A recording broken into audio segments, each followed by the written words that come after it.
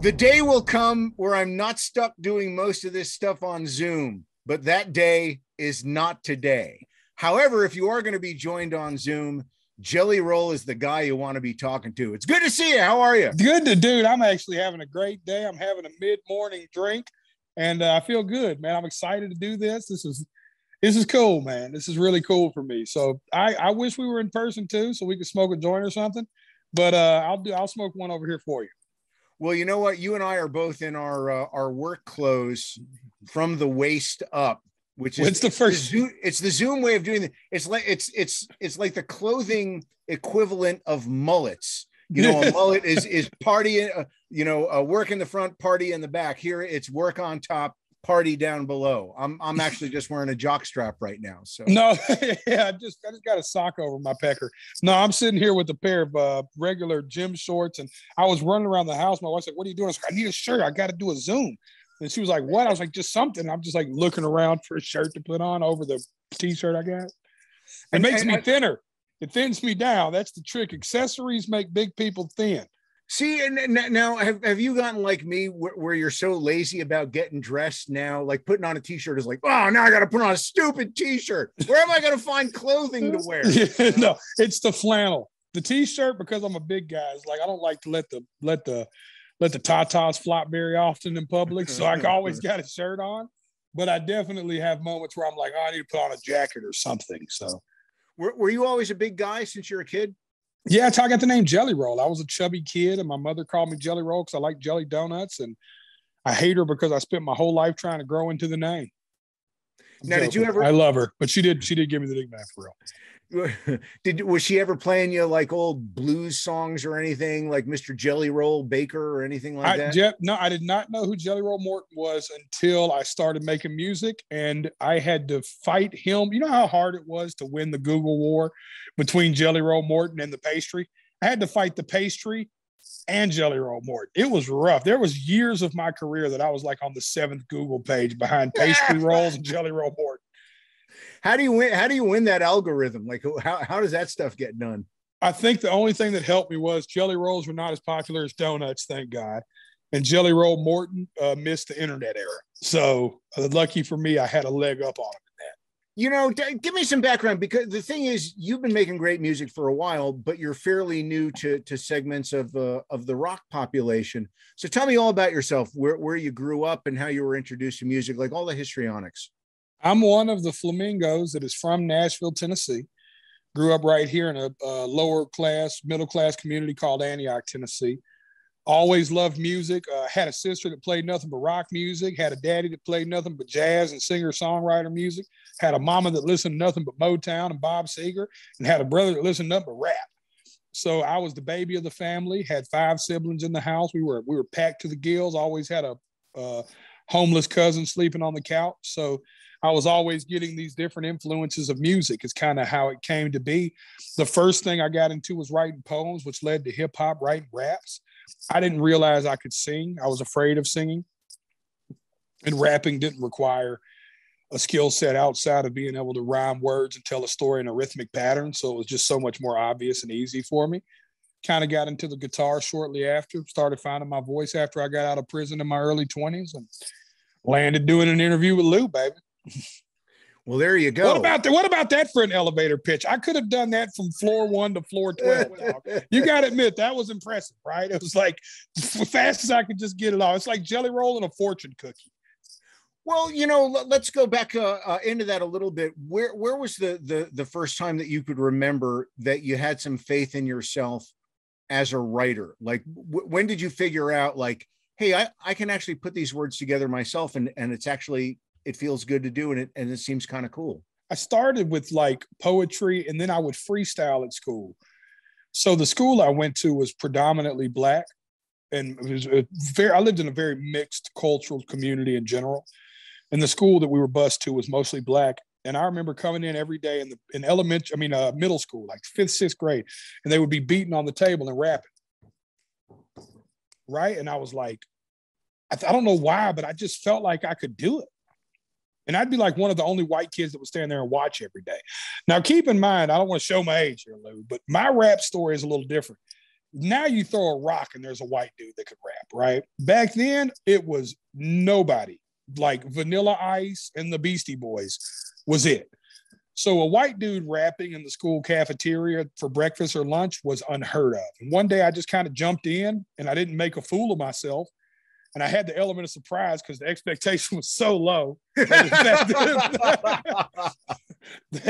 I just like the fact I could Dr. Seuss rhyme. And they were like, oh, you know, and instantly it was like, I might be able to do that. So I followed that for years. And in my early teens, I started really turning it into trying to write songs. So my mother, we had a very big house. So like, I was like the entertainer of the house in general. They was always like, you know, tell us a story, Jelly, you know, or whatever. They still call me Jelly to this day. Or, you know, sing us one of them songs you wrote or something. So I'd be like, I go grab my sheet of paper. This is the rap I wrote today. And I wrote a rap every day at school because I obviously wasn't paying attention at school.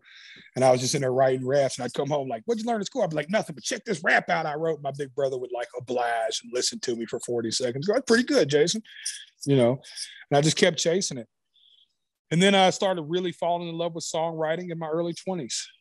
Now, who are some of the early songwriters that you thought, well, here's somebody who's got something important to say, and you liked how they made the words go together? The first time my father introduced me to James Taylor, I just remember me just thinking, this is the coolest thing on earth. You know, I remember being so moved by it. And then my father would tell me what he thought or what the legend of the story of the Fire and Rain was. Because James was famous for not doing a lot of interviews. So you just kind of had to interpret it and figure it out. And I just remember thinking, man, I want to write songs like this. And then I kind of got stuck into a bunch of to this day, my playlist is a lot of singer-songwriters from the 70s. Jim Croce.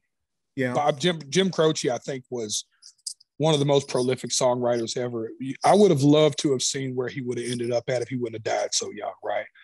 Because you got to think, people know him for like the Operator, which was a great written song, and Time in a Bottle. Yeah, if I could put time in a bottle. But they don't think about the crazy stuff he wrote that was so different that I love. That I fell in love with the roller derby queen, right? He was writing songs about, well, it's bad, Leroy Brown, the baddest man in the whole damn town. You know, like he was writing crazy records about stuff like Box Number 10, about stories that who would have thought to write a song about a roller derby queen? Like, what a crazy concept that he's sitting in a bar and looks up and sees it and goes, I should write a song about that big girl over there doing the roller derby thing. That's just so cool to me, you know? So I've loved Jim Croce, James, Bob, Johnny, Willie, that whole, you know, most of those guys were the guys that still to this day are the people I think about the most whenever I sit down to write a song. Now, when you do sit down to write a song, does inspiration come that easy? Do you see somebody walk by and go, well, there's somebody I could write a song about? Oh, yeah. Yeah, as a songwriter, I'm always writing a song. You know, it's like a texture of things warped in time are the ones that get me the most. Like looking at your ring right now, I have a big gold nugget ring I wear right here, obviously. I didn't get dressed as good as you did this morning from the waist up. Yeah, right. Beautiful, right? Yeah, that's just, what is that, by the way?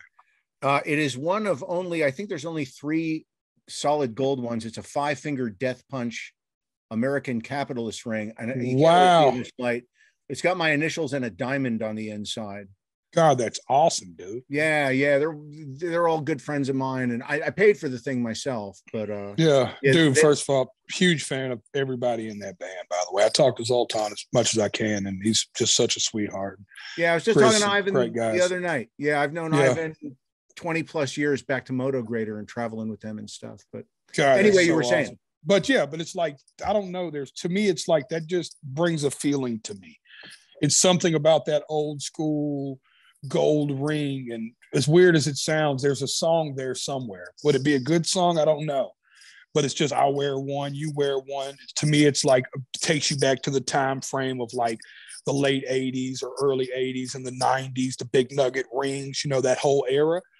And it's like anything can trigger something in my head. It's like, that could be a song. Or we were watching a movie one day and the girl in the movie said, it was a joke, but she was like, it was like a funny movie. They're like, well, if your tears could talk, what would they say, Kevin? You know, and I was like, outside of the humor of that, that's a deep thought. I'd love to write a song called If Tears Could Talk. And me and my daughter ended up writing the song together. So As a songwriter, I hear a song at the grocery store and they just don't know it. You know, some lady behind me will say something or some. I love hanging out with older people too, because they'll give you the most song inspiration. You'll never know it, you know.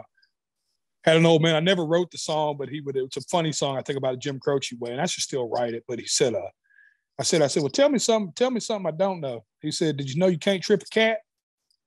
And I remember that to this day. You know what I'm saying? And I was like, I thought about it. And I was like, he's right. You can't trip a cat. And I was like, that's funny. I should think about that. You know what I mean? Like there might be a way to write that in like a real Jim Croce roller derby queen way, you know? And by the way, how did Dr. Seuss miss that one? Because you'd think if a guy all was the going to write, and all you the can't hats, trip a cat. How did you miss it? It's there. It's so obvious, you know? That old man told it to me. I thought about it every day for years since he said it. Do you ever write stuff as, I don't know if I'm going to describe this correctly, but do you ever write something nonsensical and then use it as the basis for something serious later? Like, are you ever walking down the street and you see a dog and you start going, I'm walking down the street and I see a dog. Yeah. That's not a song, but I can take that melody and turn it into something real. I don't know if I'm describing what I'm thinking. No. You're totally right. It happens all the time. Like it was Save Me. I heard the Somebody Save Me in a dream, kind of, right? And I sung it for a few days around the house jokingly. Like it was a joke kind of to me. It was like, somebody save me. Like I said it real country and jokingly. And then it kind of stuck. And I was like, that could really be something. I didn't think it would turn out to be a ballad, you know, the big ballad that it is, and the emotional song that it is. But I just remember thinking like, I don't know, there's something there in the melody. I'm goofing around with it, but I don't know. I'm a huge fan of comedy. I don't know if you're listen to much comedy, but I love the way comedians work things out. And for me, songwriting is similar of like, you have an idea and you just kind of start working through it. And the cool thing about my songwriting style is I write a ton of songs that never even make it to demo. I try to write a song a day just to dick around, you know, just like there's a story Bert Kreischer says. He called one of his comedian friends, I think it was Doug Stanhope, OG comedian, and said, what are you doing? He said, just, you know, writing knock jokes. You know, this is one of the biggest comedians on earth. And Bert was like, what? He was like, yeah, you know, just trying to come up with some goofs. You want to hear one? It's like, yeah, he's like sitting right there writing knock jokes. So he would never say them on stage, but in his mind, he was just working the craft out, man. He was just fucking around writing knock jokes, you know? And also, you know, it's the same kind of thing when they were working on the Manhattan Project, the atomic bomb in New Mexico. The scientists, there were a lot of games and puzzles and stuff there because they needed things to keep their minds occupied outside of the work. When they needed a break from the work, they needed other things to sort of keep themselves, you know, keep the synapses firing inside, you know? Yeah, it makes total sense to me. Yeah, just kind of always messing around and figuring it out. I'm just fiddling with it. My wife will call me, what are you doing? I'm just fiddling with a song. I'm just trying to, I don't know. Does this sound like a good idea? I have probably 300 song titles in my phone. It's the first time I've ever talked about my songwriting process with anybody. This is cool. Really? How the hell is that? How is that possible? I don't know. I feel like it's like the most important part of what I do and the least talked about part of what I do. See, to me, that's really one of the more interesting things that I like to speak to people about. And again, some people hate to talk about it. Some people won't talk about it. And there are some artists who are really good at writing songs, but if you ask them to describe it, no fucking way. They just can't do it. They don't know how to explain to somebody who doesn't do it. You know, they can't put it into words, you know. It's different for everybody. When I talked to Brent Smith about it and Zach Myers, they were talking. They would say, what's your favorite part of the business? I said, writing the songs. They said, that's mine too. When a blank sheet of paper, you go in there and fight the dragon or fight the demon. I forget which word he used, but it was an analogy of like, I go in here and wrestle with this. And when I finished on that sheet of paper, I've conquered that demon or that dragon. I'm like, it's such a cool way to look at it. You know, it's like, yeah, which once again, Fighting Dragons, what a cool song. You know what I mean? But what is it like when you speak with Brent Smith? I've known Brent like for a long time, since before they actually had a real name for the band. And when I get with him, it's I use a term, music geeks talking music geek shit. And he and I start, hey, you have a 15 minutes allotted time. And then an hour later, we're still yakking like old ladies. What is it like when you get together with him? Because I could see you two guys going for like hours at a time talking music. Oh, dude. Yeah, for sure. The few times I've got to really interact with him, I talk to Zach a lot, but the few times I've interacted with them both at the same time, it's just nerding out about the process. And I am a student of the game. So when we was at Blue Ridge and they played the same day we played, I got to sing Simple Man with them, and I sat side stage and watched their whole set. And I love watching stuff from front of house because you hear it better and see the show as it is. Yeah. But I love when you watch from back of house because you see little intricate details that happen amongst the band, right? When Brent's back is to the crowd and he's looking at the drummer, right? And they're making eye contact and there's no camera and no crowd that can see him. I'm interested in how much fun Brent is having, right? You know what I mean? When Zach walks by and kind of picks on the sound man, the keyboard kind of winks at him and flicks something at him, or flicks him off. It's like, I'm like, these dudes are still having the time of their life on this stage. That's so inspiring for me. Because let's be honest, you've been in this a long time, longer than me probably, and I've been in it quite a while now. You watch a lot of these dudes, it's just, they might as well be going to the dentist today. They are literally on stage just like they might as well be sitting in the lobby of a damn dentist office waiting to get a teeth pulled. They dread it all day and then get on there and, but they're disconnected.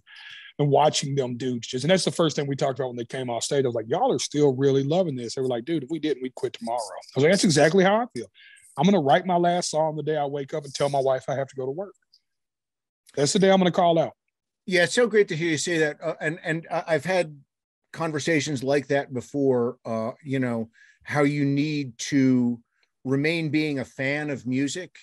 It doesn't matter how big you get, you've still got to be a fan of other people, because if you're not, you sort of lose the thread of why you got in this in the first place. And an example I use all the time, and I saw him again last year, the Rolling Stones. Now, they've been a band for almost 60 years. They are still, you watch Ronnie Wood and Keith Richards playing guitar up on stage, they're having the time of their lives. And you know what? I'm sure they're happy to do it in front of 50,000 people. They do it in front of 5, and I don't think it would bother them, To have an absolute blast. No, I think that's the most important part of what I do for work is that I never call it work or consider it that. Now I tell my wife, check the day I say I'm going to work today, I need to quit. That's the day for me. Ballads of the Broken is such a great album title because it's got a cinematic quality to it. But I would put it to you, why does it seem that broken people, unhappy people, sad things usually make for far more interesting songwriting than happy people? Pain is an international language. Okay, I see it in your eyes. I feel it in your movements, whether we speak the same language or not, right? Or come from different cultures or walks of life. Pain is an international language. I think it's something that we all share. And for so many years, people were scared to admit it or publicize it, or it was kind of a hidden thing, right? Depression, mental health, things that we all fight inside of here, right? It's I think it was a Chester interview I watched recently before he passed. And he was like, my mind is a dark hallway I don't need to spend much time in. And I thought about that and I was like, I think so many of us feel that secretly, right? So it's like the music sometimes, as a musician and a songwriter, more often than not, it's just my job to express something that words alone can't. So I have to somehow evoke and create a feeling. It's more important for me to make music that is felt than music that's heard. I don't care if people ever party to my music. I hope maybe one day I write a song people can party to, and that'd be fun, but it's not the intention of my songwriting. Much like James and Jim and Bob and the people I grew up listening to, I want to write songs that make you feel something. And I feel like that's my job, whether I make you feel happy or feel sad or make you work through something that you're internalizing. That's the goal. So I always wanted to make music. I call it therapeutic music. That was my goal from day one. Tell me about Dead Man Walking. What sort of insight can you give into it and how it was made? It was a sad realization of lifestyle choices. I've struggled, and I'm proud to say that I am sober from most of the things that have hurt me the most. But all the way from my obesity to my binge drinking and the things that I struggle with that I internalize, I kind of had this idea of, I'm just a dead man walking, and it was like, I wanted to write the song, but I was very conscious of saying, but I don't want to write it in a super ballad, slow, sad way, And I just kept having that melody in my head, that dead man walking, just over and over in my head. And I didn't know where to go from there. And that's just kind of how it started. I just wanted to be honest with people. It's really a dark song if you listen to it. It's just kind of rocking. So sometimes it kind of gets overlooked. But the top line of it, which let's call a spade here, that's the majority of rock and roll music together, right? I make more ballads, so it's more obvious, but that's something that drew me into rock music. It is traditionally extremely dark. I think about you talking about Five Finger. I love the single they had. Was it on Fate? Was it on F8? I'm a little throwed off today. I'm a little throwed off today. Oh yeah, yeah. Right. It's like, I'm a little bit off. What a happy record, but what a sad top line. You know what I'm saying? It's like, and that's something I love about Ivan and them's writing style. Is they have this really weird way of making music that moves you, but when you really get lost in the lyrics and the top line of it, you're like, man, this is really dark. So I think that's something that's big in rock and roll, right? Yeah, and he's a guy, I'm sure that you could relate to. He did not have the easiest upbringing, and life threw him a lot of curves, and he's just channeled it and sort of uses the writing process to as therapy, really. And he takes really bad things, and it's one of the greatest things you can do in life. Take negative shit and turn it into positive shit. Yeah, that's what it does. Yeah, that's it. Use it as energy. I think you mentioned earlier doing a stint in the Joint. Unfortunately, yeah, I've been back. I've been in and out since I was like 14 or 15. So from 14 to 25, I probably did 8 of those 11 years, kind of somewhere in the system. Just one bad decision after another. At a young age, I thought it was my responsibility to be the breadwinner for the family, and various criminal activities led me to different incarcerations, year here, 2 years there, 3 years here, 2 years here, just, on and off my whole life pretty much until I had a daughter.